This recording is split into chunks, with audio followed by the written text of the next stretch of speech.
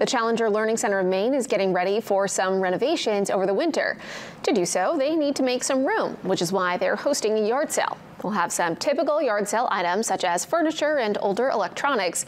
However, they'll also have some more niche finds, such as telescopes, a rocket-shaped gumball machine, and science kits. The two-day sale begins tomorrow at 9.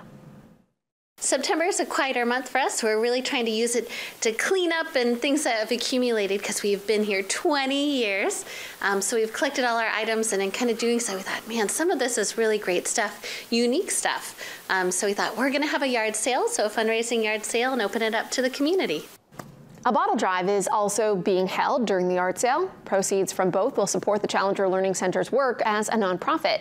More information can be found on our website.